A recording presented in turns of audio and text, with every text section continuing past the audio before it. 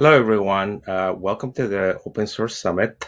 We're excited to be here to tell you about the specific case about serverless data stores. I'm going to start with a few questions. How many of you have heard about serverless workloads? I bet a lot of people. How many of you have heard about stateful workloads? I suppose a lot of people too. You have the most typical ones like databases. But how many of you have heard about specific serverless workloads just for stateful applications? Probably not that many. So we haven't seen that many. And this is why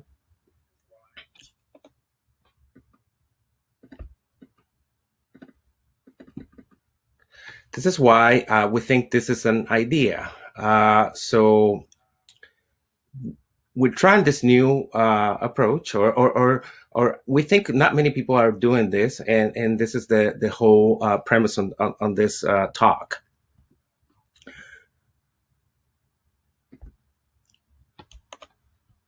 Next. A little bit about ourselves. I work at Rakuten, and I'm in the CNCF. I'm a co-chair in the SIG runtime.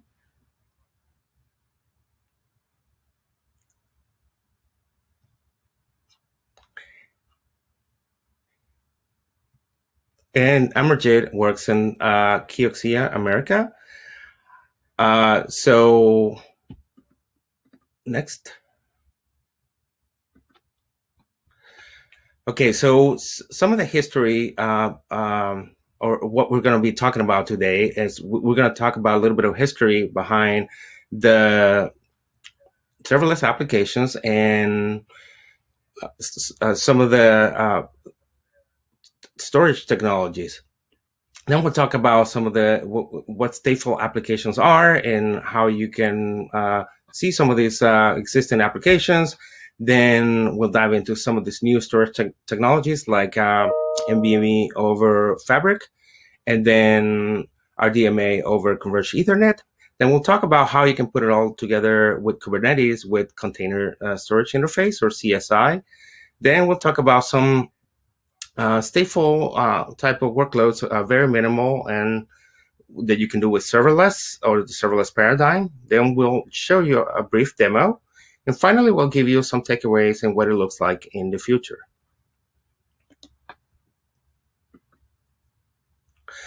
So what's in the books for these technologies, for serverless technologies and for storage technologies? What can you go back and see how they came about?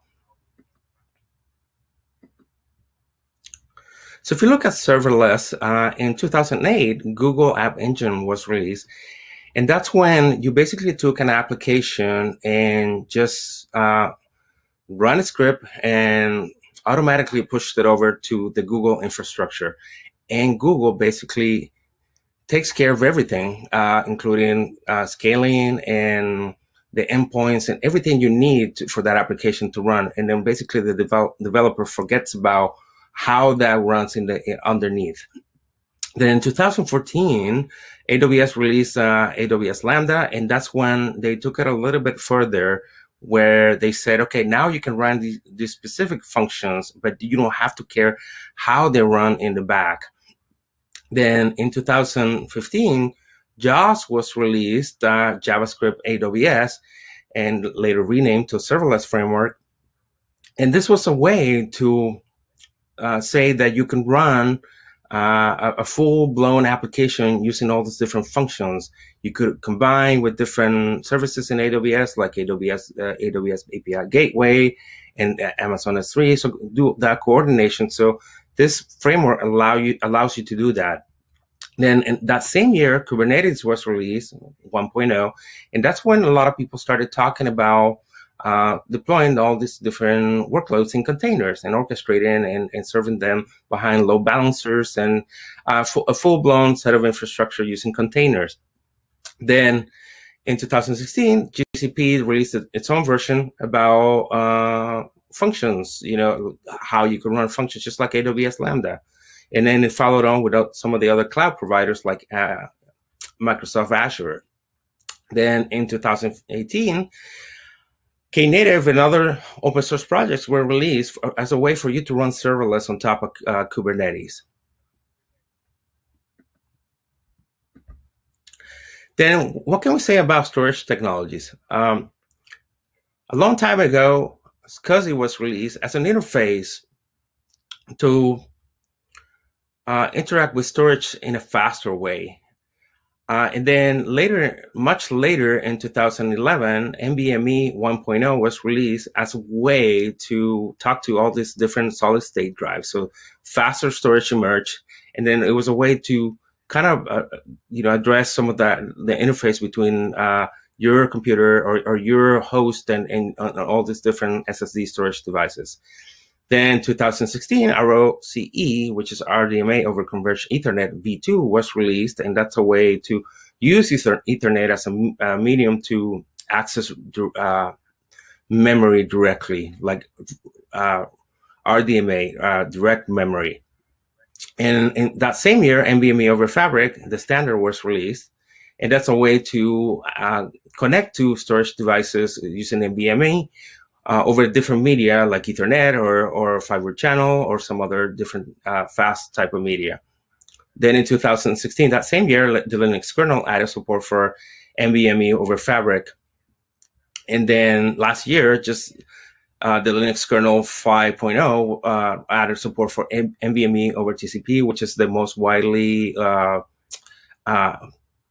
TCP is like the most widely standard in networking. So it could work with multiple NIC cards or multiple hardware interfaces. So what can we say about some of these stateful applications? So let's add a little bit of context behind the stateful applications. So we have different kinds. So we have the basic relational databases. You have the MySQL of the world, or the Postgres of the world, and then MariaDB. So you have a master-slave configuration. Then you have the cluster databases that allow you to have multiple nodes. And then if you want to expand your storage, you would just add additional nodes. You would add just like in example, you have a 10 nodes database or cluster, and if you want to add more capacity, you would just add like 5 more nodes, and then the database automatically balances out all the data. So this is kind of like what these cluster databases would do or do. And then some examples are like Cassandra DB and Scylla.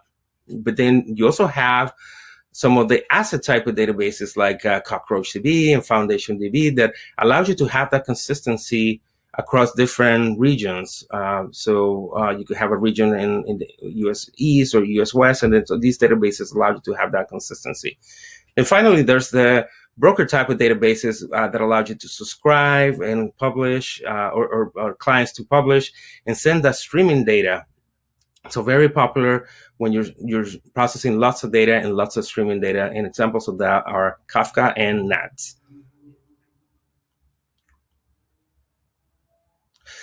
So what can we say about Kubernetes and all this stateful application support? So before 1.5, they had a Kubernetes resource called PetSets, and that was a pretty bare bone resource for you to just kind of bring up maybe these containers in a sort of coordinated way. But then after 1.5, stateful sets as a resource was released, and that's when people were able to just coordinate, say, master and slave, or when you wanted to bring up that specific container. So you could actually do that unique type of workload coordination that you need for stateful applications. But some of those challenges still remain. I mean, you still need to do that coordination between the master and slave. You need to take care of that replication across different nodes. You also need to make sure that you're not corrupting your data. So say like when your container goes down and it needs to come back up on a different node or Kubernetes node, then it doesn't have to do a crash recovery or or the crash. It knows about that container is doing a crash recovery. So it knows all those different things. And also testing for stateful applications is quite a challenge. There's this nice tool called Jepsen. It's an open source tool that allows you to do testing for stateful applications, but yet still pretty challenging to do that testing.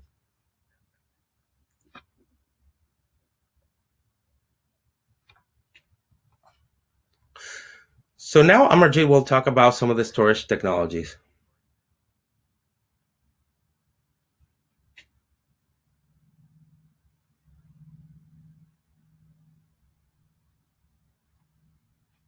All right, so let's talk about some of the storage technologies. To put it in perspective, as Rico talked about storage interface history, when SCSI was formed, when SCSI came into existence and started to get popular, our storage needs, or at that time storage needs, if not in kilobytes, were at least in megabytes. Today's storage needs are in terabytes or petabytes. That's the difference. Also, at that time, storage was, or the drives were on servers, especially large servers. Today, we are talking about containers, which come up in seconds or microseconds, and they need storage. So that's the difference. But in all those years, there were not much advancements on the interface, not much changes. One big change came was how storage, how data is stored, the underlying media, which originally was basically spinning magnetic disks. Today, the most popular media is flash memory. So in the modern drives, magnetic disk media is being replaced by flash memory, solid state. So with those changes in the demand, in the market direction, from media of spinning disks to media of flash, there was a need to come up with a new interface, and that's what is NVMe. So NVMe is a new interface which came into existence almost at the same time, or maybe a few years earlier than the containers. So containers, Kubernetes, and NVMe, they, from the historical perspective, they came into existence at the same time. So what NVMe does for you is basically it offers tremendous speed, enormous speed to send data at a very fast rate.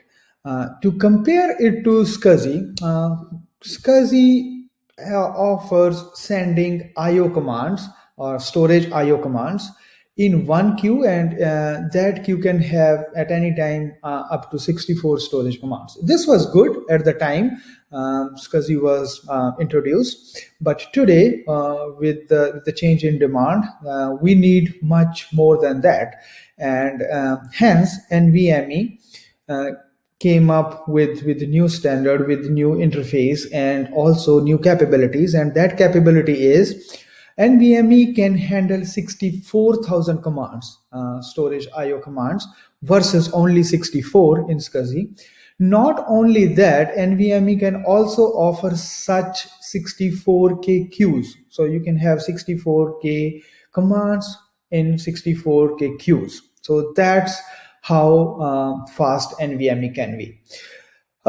Most of the modern applications, they are written with the perspective of older storage interfaces such as SCSI. So they still don't demand that much speed and performance from the new storage.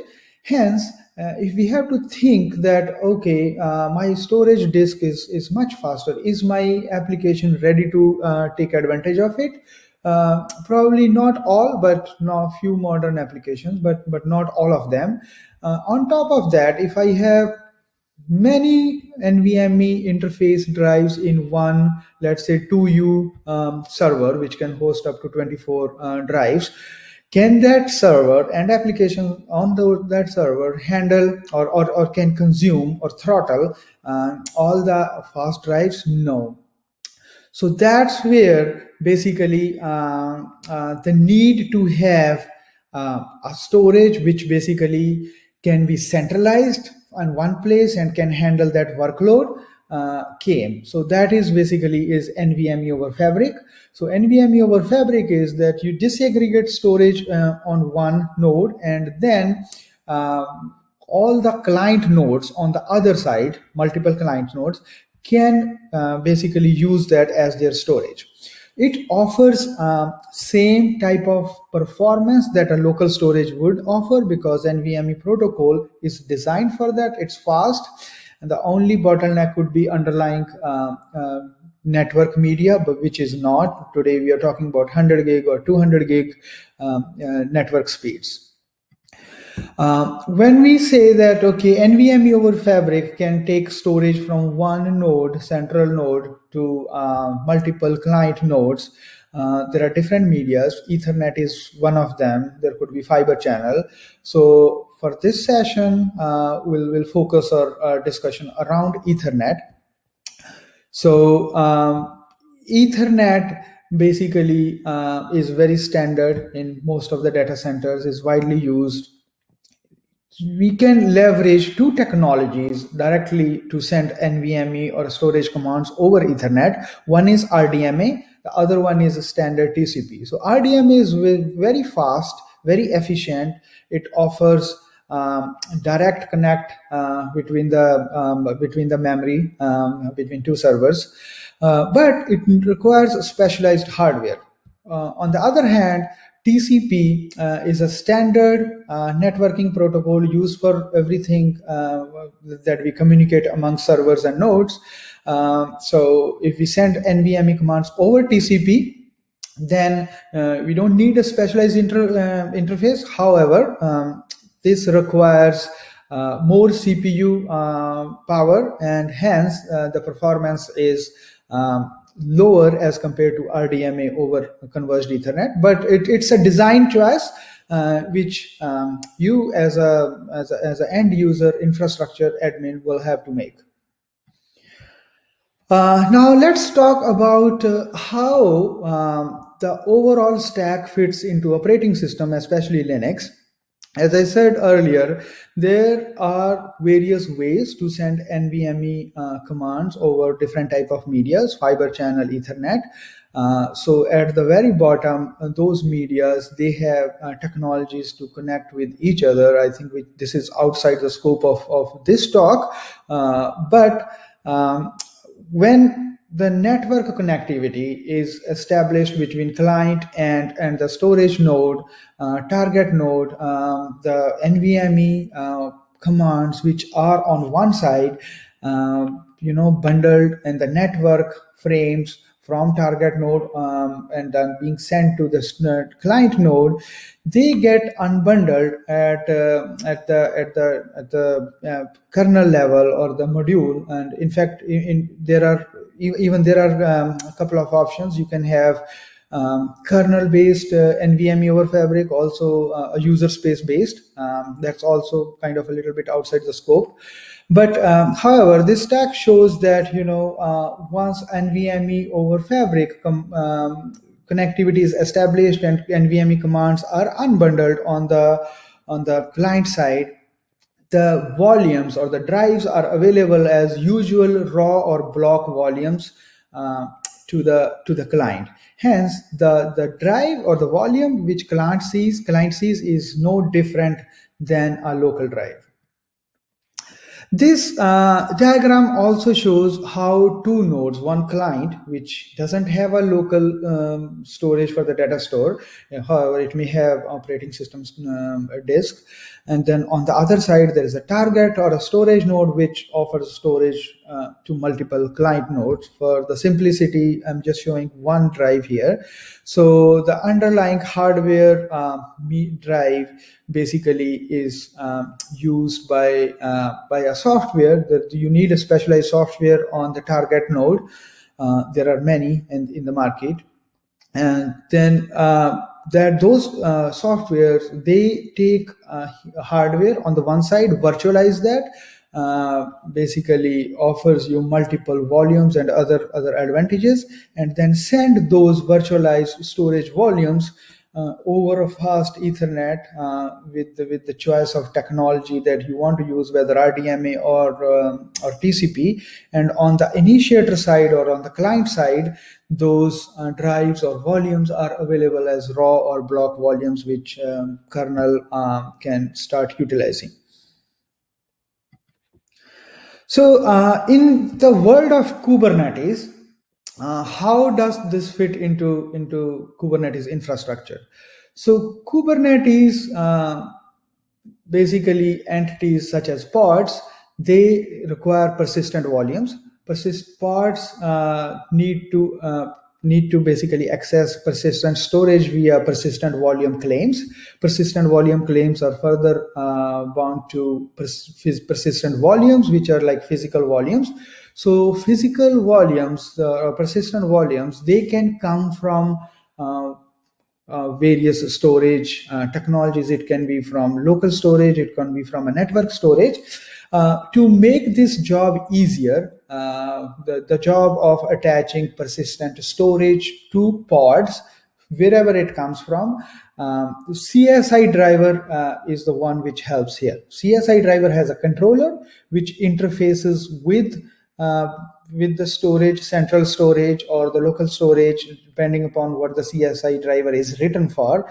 It takes or provisions storage there, attaches, detaches to the pods.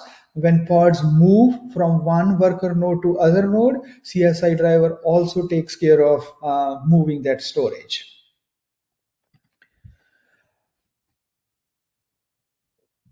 So now Ricardo will talk about serverless computing, how serverless computing and that framework fits in Kubernetes world. Yeah.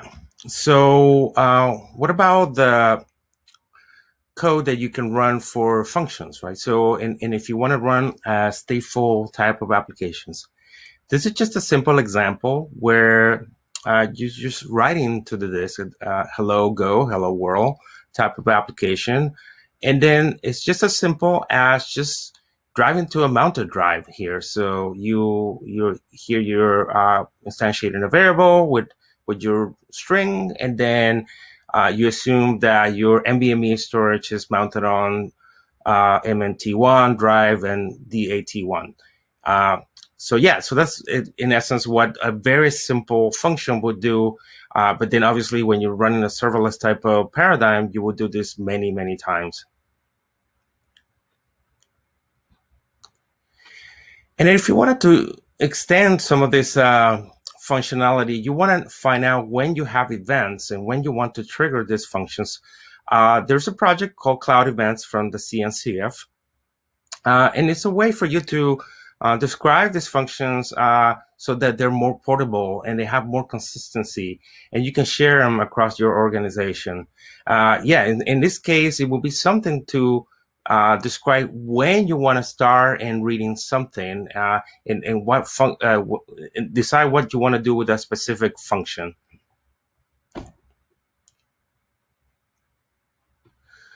So Cloud Events has bindings for many different languages.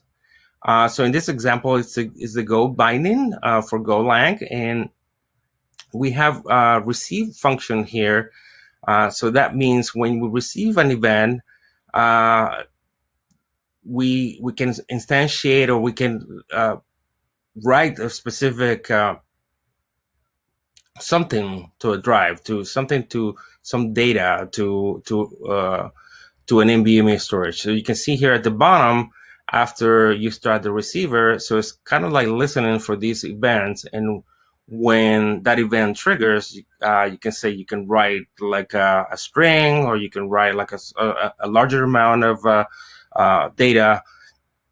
So in essence, this is how it would read for events. So what if you want to add more complexity to all your different workloads of serverless type of applications and paradigm, if you want to connect all the different things?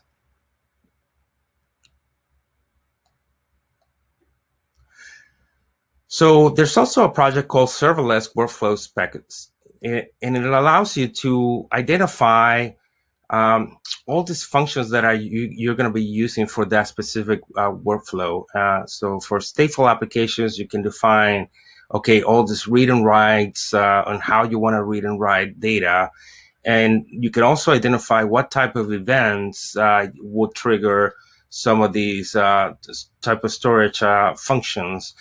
And then you also can identify the different states where that workflow can be in. For example, it could be like in a waiting state, it could be in a running state, it could be in a blocking state, whatever the type of serverless or in stateful type of work, application you're actually writing or creating.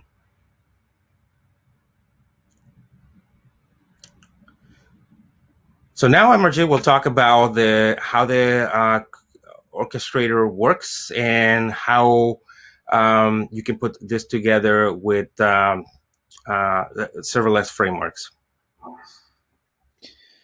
All right. So so far we have talked about storage technologies. We have talked about Kubernetes, and we have talked about serverless framework. Let's put everything together. So serverless framework are basically frameworks to serve on-demand kind of needs when a function basically executes, it quickly does its jobs and terminates. So serverless functions are short-lived functions. Right now, their popular use cases are with stateless applications. Stateful applications, if they ever have to use serverless functions, which are inherently or are supposed to be short-lived, need fast, quick provisioning of storage. So let's see how all it fits together. There are multiple serverless frameworks available. Many of them are still not, like depending upon our research, they don't have capability to leverage persistent storage. One such framework which has the capability to leverage underlying persistent storage is called Fission. So for the purpose of this session, and then also for a demo which we are going to show a little later, that for that purpose we have selected Fission. And then the way basically Fission works is, so it has a central controller, and then Fission, it runs basically everything on Kubernetes, and it uses Kubernetes native custom resources and controllers.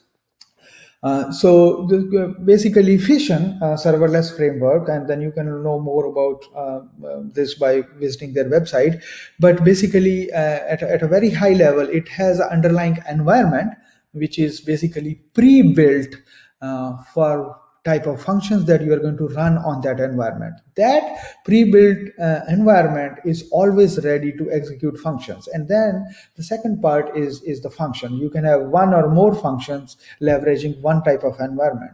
So in one way that Fission takes advantage of persistent volume is to store its own state, like type of environment, a compiled code of libraries which functions are going to use, so that when functions execute, it's readily available. That's one like small use case, but that's not the only topic of this discussion. Our discussion is around using persistent volumes in the functions itself. So that's where Fission serverless framework is very basically helpful, and it allows us to take advantage of underlying persistent volumes. There could be many use cases of having a persistent volume in serverless. So one or few use cases on the same line that we could think about was, let's say you have a large stream or a large set of data coming in, and then you need to process that data. Either individually as it comes, or you basically buffer that data until it is large enough to be processed. So it could be data coming from sensors or any other place, or it could be a media also, like photo upload, just for the simplicity's sake. It could be a photo upload that users upload, and then there is a processing at the background, or a video upload. So that is, I mean, there could be multiple use cases, but this is one of the use case. And in those use cases, you want to still keep the nature of serverless functions, which is short-lived. That type of nature, you want to keep that, but at the same time want to keep the capability to process that data later on. So in those cases, short-lived functions, they can just receive the data and then exit, and then after that you can have other ways to process the data, either via other functions which gets triggered through some other triggers, or you can have usual Kubernetes jobs or other ready or other applications which are already running there. But the idea here is that the underlying persistent volume media will serve as a cache or as a buffer, which basically is going to be shared by the other functions or the jobs. Putting this all together, this is what our use case of or a proposal of a use case is. As I said, this is just one of the use case. Assuming that there is a photos upload or a media upload website which also need to process media. So in that kind of application, one function which I'm showing on the left side here in this diagram can receive media that gets triggered from HTTP request. Once the media is received, it can be stored on persistent volumes. Depending upon the processing needs, if every request or every received file or data stream need to be processed at the same time, there could be another trigger to trigger another function or an application which basically process at that time, or it can process at later when there is enough to process. So let's basically show this in a demo. I'll show you a demo here, how we set this up in Fission serverless framework and how we use that.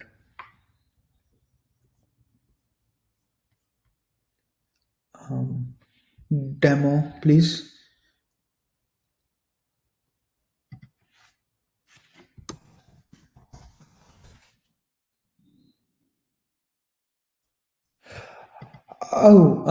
Okay. So we have a Fission serverless framework, where we have multiple functions. So this is where we are showing that it receives media, which basically the function to receive that media is upload. When a user sends media, upload function gets triggered. Here in this demo, I'm just doing it manually from a curl. So we'll see that this media file now gets stored on data, which was earlier not there. And then once one or more files are ready to be processed, we can trigger another function or another job outside the serverless framework, howsoever you want to do. So that job or function, in our case, it's a process function. We see that it basically processed from beautiful to more beautiful picture. Then you can process multiple pictures, and that's basically one of the use case, as I discussed earlier, of using serverless framework with persistent storage.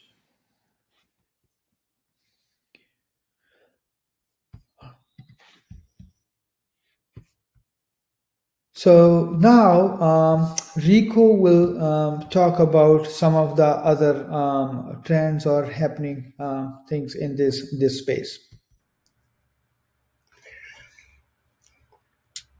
Yeah. So, what about other type of work that's been going on with serverless and stateful applications? So, a lot of it happening maybe between 2017 and last year. Obviously, there might be something this year. One of the examples is Pocket. It's a storage system for serverless analytics type of applications. So it's a multi-tier storage system. It's still a research project. It's available on GitHub if you want to take a look.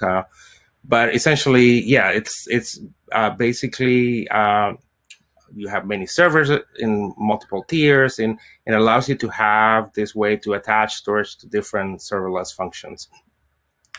Then another paper in research going on is this paper specifically from Berkeley. It's called Serverless Computing, One Step Forward, Two Steps Back. And it talks about how serverless is a trend of the future. And a lot of developers like it because they don't have to worry about that infrastructure in the back. But yeah, there's still a lot of challenges when it comes to processing lots of data. So typically you have a serverless function doing asynchronous type of work where you pick up maybe an event and then you tell some other server or service behind a lot of servers that needs to process some amount of data. For example, reading from a queue and then sending over some large amount of data to Amazon S3. So that is a typical use case. But if you want to do functions or code that actually needs to pass a lot of information inside the function. So say you want to pass a large amount of variables inside a function for some reason, maybe you're streaming data. So they mentioned that there's a lot of challenges around that aspect, right? But yet there's a lot of promise there. And lastly, Aurora Serverless is the service that resembles more to what we're talking about here, which is pay as you go. So you're paying for all the reads and writes. And there's a couple of papers available on Amazon Aurora, and they show a lot of the architecture that's behind Aurora, but yet they don't show you how they specifically implement the serverless part, how they make it so that they're only charging for reads and writes, whether they're using NVMe storage or what are they using in the back. So that actually is not shared by Amazon, but yet this resembles the most to what we're talking about here. So what does it look like in terms of these workloads in the future? What can we see going forward?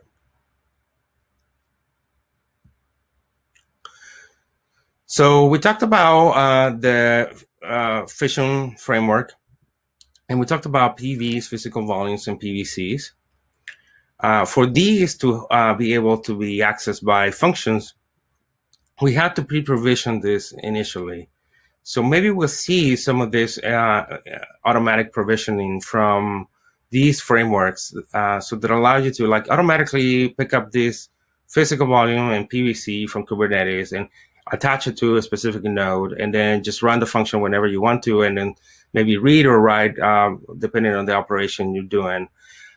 So maybe we'll see more support from some of these cloud providers for their own serverless type of offerings. So maybe Amazon EBS mounting for Lambda functions, right? So you can read and write specifically. You don't know whether EBS will be using something like NVMe or Fabric, but then maybe possibly you can have fast storage. Just recently, AWS EFS storage was announced, and then this is a way to mount EFS storage on AWS Lambda. So that's exactly what was announced, and Lambda attachment of EFS storage. But one of the downsides of EFS storage is that it's kind of slow. It's not very high performance. So it's good for kind of slow type of maybe batch type of applications. But then if you want like high performance type of applications, it may not be the best fit. And then maybe we'll see more integrations with like some of these stateful applications that we talked about in the beginning, like MySQLs of the world, Postgres, where they specifically allow you to, attach to a function or have a function do a read and write operation. Obviously, you can do this with libraries now, but then there's no specific kind of integration or built-in integration or friendliness between these two type of technologies. And then we talked about fission, and so PVC and PV attachment, as of today, we didn't see that it was available in Knative and OpenFast, some of the most popular serverless frameworks. So possibly we'll see this support in the future.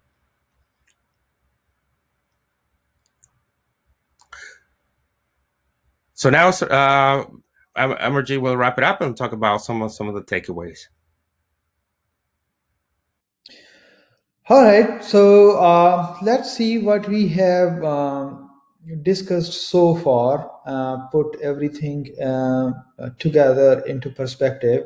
As we started our session, this is more of an idea, and then we are all discovering use cases, or we are more than use cases, we are all solving problems that we otherwise have by putting various pieces together, various technologies together.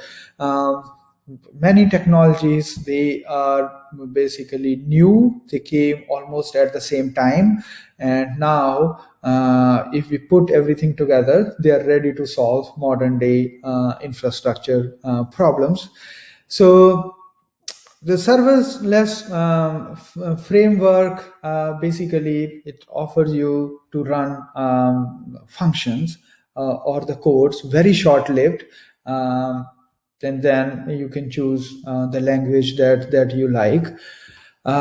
Keep it simple, and then the serverless frameworks, somehow it should be, or it is possible to run it outside Kubernetes, but Kubernetes offers objects, customer resources, and other things that it's hard to think that serverless framework can be run outside Kubernetes. So it's better to leverage what Kubernetes offers. The fast storage, which offers disaggregation of storage or centralization of storage, so that it retains flexibility. Those technologies, NVMe and NVMe over Fabric and fast Ethernet or the media transport technologies, they all are basically here to help and put everything together. Again, this is a beginning of putting all this together. There will be many trial and errors going forward. And remember, serverless is a pay-as-you-go. It's an on-demand framework, very short-lived functions. So I hope that all of us together, we will come with more use cases before we have a next session. So now we will basically show you all the references that we use for this talk, or you can go for more details. This presentation will be available online. You can refer to these links later on. And if you have to reach us, these are our Twitter handles. We are basically excited, would be eager to talk to any and all of you. So we'll open up for questions. Please, this is a virtual event, so please type your questions and we are ready to answer all of them here.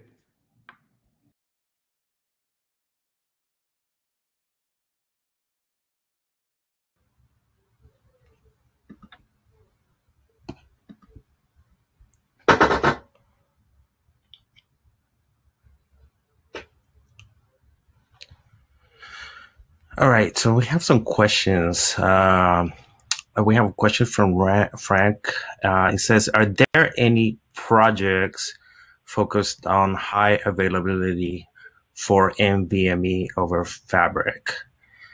So I think I will hand this off to Amarjit because he's most familiar with NVMe over Fabric.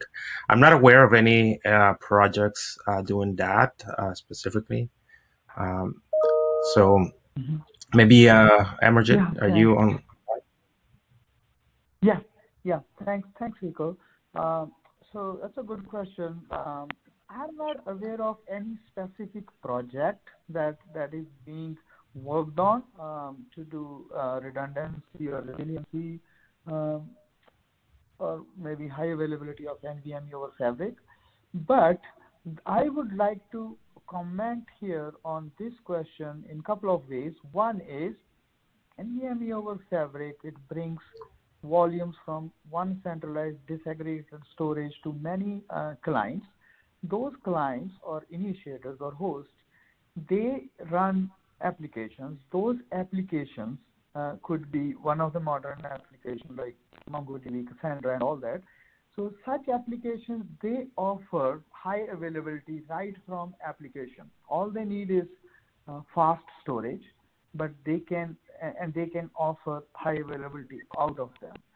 So the second way of looking at it is if application doesn't offer that natively, many Linux projects such as MD or maybe there are a few others, when you bring multiple volumes from multiple storage nodes into one client or initiator, native Linux technologies or some of the pre-existing technologies, as I said, such as MD, they can be used to bring high availability into infrastructure.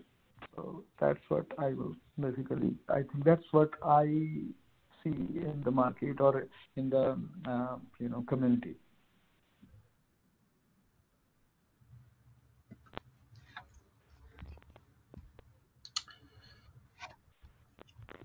I don't see any more questions. I only see two.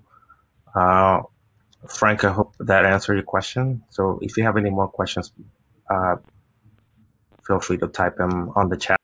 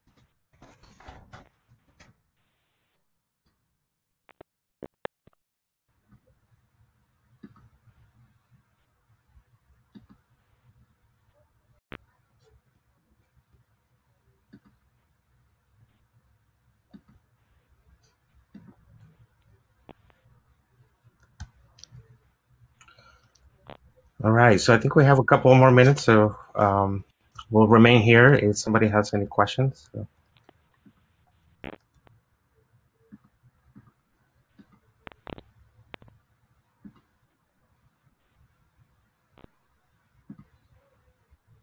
Oh, I have another question here. So from Alejandro, he says, what's the name of the serverless framework that was used in the demo?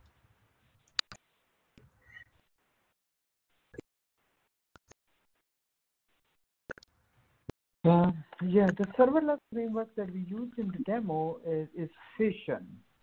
The website is fission.io. You can look at it, and then all the documentation, the way to set up is available.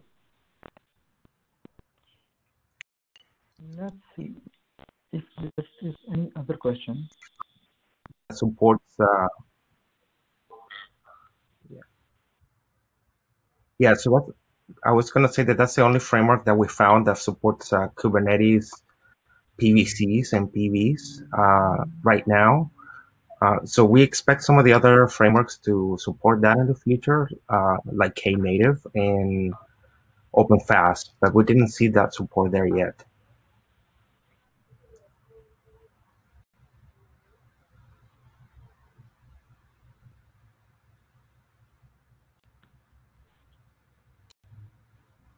Okay, we have 10 seconds, I think. Thank you very much. Feel free to reach out to us. We're available on Twitter, so we're happy to talk.